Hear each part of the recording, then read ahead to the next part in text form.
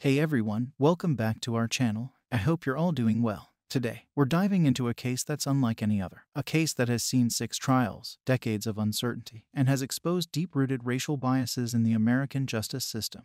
We're unraveling the haunting and complex story of Curtis Flowers, a man who spent 22 years on death row in Mississippi. This case has twists and turns that you won't believe, and it raises questions that we, as a society, cannot afford to ignore. So grab a cup of coffee, or maybe something stronger, because trust me, you'll want to stick around for this one. In 1996, the sleepy, tight-knit community of Winona, Mississippi, experienced a tragedy that would forever change its fabric. On a day that started like any other, 4 innocent workers, people who were friends, family, and neighbors to many in the town, were brutally shot dead at the Tardy Furniture store. The air was thick with disbelief and sorrow. The community was paralyzed with shock. Imagine walking into a local store where you'd usually greet familiar faces, only to find a horrifying scene of violence and death. That's what happened here. The walls that once showcased furniture and home decor were now tainted with the grim reality of life's fragility. The police were called, and the hunt for the killer began. It was a race against time, as every passing moment could either bring them closer to justice or let the perpetrator slip further away.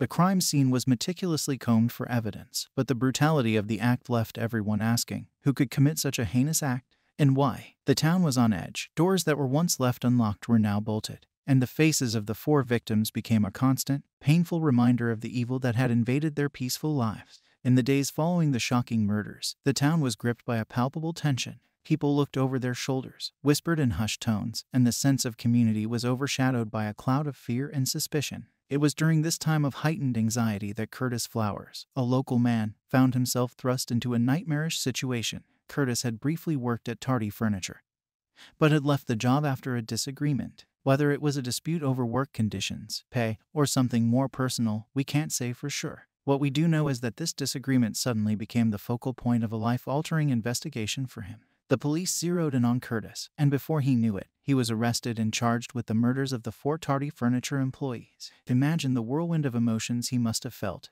One moment, you're a regular citizen, and the next, you're being accused of a quadruple homicide. The weight of the world was suddenly on his shoulders, and the eyes of the community were all on him. Was he really capable of such a gruesome act? Or was he a convenient suspect in a town desperate for answers? The arrest sent additional shockwaves through the community. For some, it was a moment of relief, a sign that justice was on the horizon. For others, it raised more questions than answers, casting a shadow of doubt and racial tension that would come to define much of the case's future. The year was 1997, and Curtis Flowers found himself in a courtroom, not as a spectator, but as the accused in a quadruple murder case. But this wasn't a one-and-done trial. Oh no, this was just the opening act in a legal drama that would span over 2 decades. Curtis was tried an astonishing 6 times for the same crime.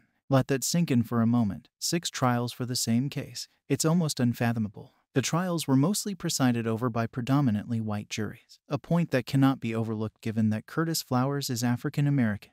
The racial undertones were glaringly apparent, adding another layer of complexity to an already convoluted case. Each trial was like a gut-wrenching roller coaster for Curtis and his family. Imagine the emotional toll, the strain on his loved ones, and the financial burden of mounting a defense again and again. And for the community, each trial was a reopening of old wounds, a stark reminder of the tragedy that had befallen them. But why so many trials? Was the evidence inconclusive? Were there procedural errors? Or was there something more sinister at play, like racial bias? These trials weren't just about Curtis Flowers. They were a reflection of the systemic issues plaguing the American justice system. The courtroom became a theater where the same grim play was performed over and over, each time with a slightly different cast but always with Curtis Flowers in the starring role of the accused. And each time, the question loomed larger: would justice ever truly be served? Now, every story has its key players, and in the legal odyssey of Curtis Flowers, District Attorney Doug Evans was a pivotal figure. Evans, a white man, was the driving force behind the prosecution, and his role has been fraught with controversy. Enter Madeline Barron, an investigator who decided to peel back the layers of this complex case. What she discovered about Evans was nothing short of alarming.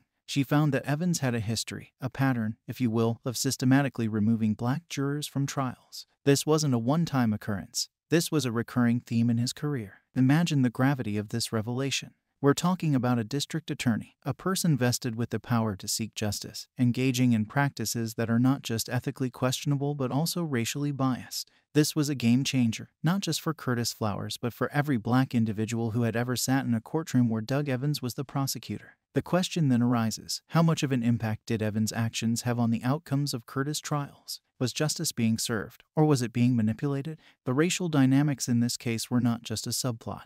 They were central to the narrative, casting a long, dark shadow over the proceedings. Barron's findings were like a jolt of electricity, shocking the community and the nation, and forcing us to confront uncomfortable truths about racial biases in the justice system.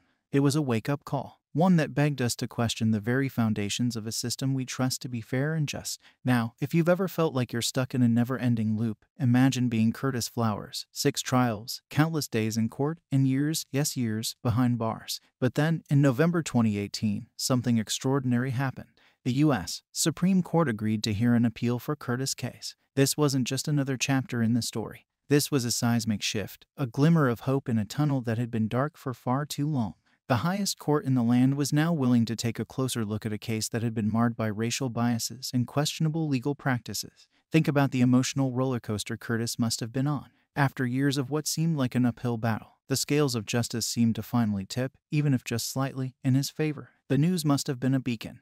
Not just for him, but for his family, his community, and for everyone who had been following this case, screaming into the void for justice to be served. The U.S. Supreme Court's decision to hear the appeal was more than just a legal formality. It was a statement, a message to the world that the justice system, despite its flaws, still has mechanisms to correct itself. It was a moment that rekindled faith in a system that had let down Curtis and many like him time and time again.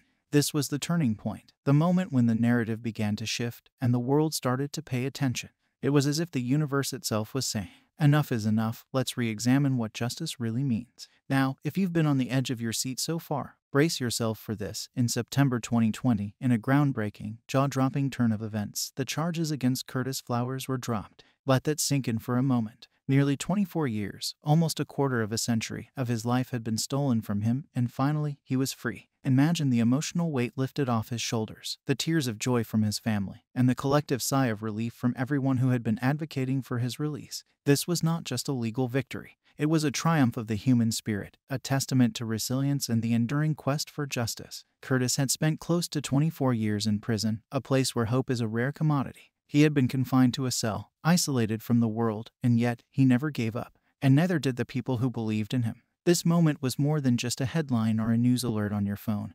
It was a life-altering event for Curtis and a stark reminder for all of us about the flaws in our justice system. It was a wake-up call that screamed, we must do better. The dropping of the charges was like a burst of light in a long, dark tunnel. It was a moment that restored some faith in a system that had been so deeply flawed. It was a moment that said, yes, sometimes justice takes its time. But it's never too late to make things right. Now, let's take a moment to think about Curtis Flowers' family. Can you even begin to fathom the emotional toll this entire ordeal has taken on them? Years of trials, retrials, appeals, and the ever-looming, gut-wrenching threat of a death sentence hanging over their loved one.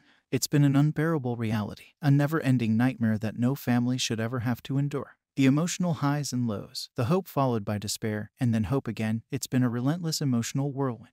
Every court appearance, every news headline, every legal twist and turn has been a collective family experience, each moment etched into their hearts and minds. This is not just Curtis' story, it's the story of a family bound by love, hope, and an unyielding quest for justice. But let's zoom out for a second. This case has transcended the personal plight of Curtis and his family. It sent shockwaves through the nation and has become a glaring spotlight on the racial biases embedded in the American judicial system.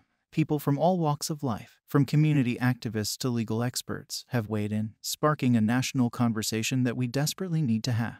The case of Curtis Flowers isn't just a story. It's a societal mirror reflecting the imperfections and biases we still need to address. It's become a rallying cry for change, a case study in systemic flaws, and a lesson in the power of community advocacy. As we wrap up this emotional, gut-wrenching, yet ultimately hopeful journey into the life and trials of Curtis Flowers, let's not forget the lessons here. This story serves as a stark, unsettling reminder of the flaws, the cracks, and the deep-rooted biases in our judicial system. It's a call to action for each of us to stay informed, to stay empathetic, and to advocate for justice in our own ways. Thank you for joining me on this incredible journey. It's been an eye-opener, a tear-jerker, and a soul-stirrer, all rolled into one. So, as you go about your day, remember the story of Curtis Flowers. Stay informed, stay empathetic, and most importantly, stay just.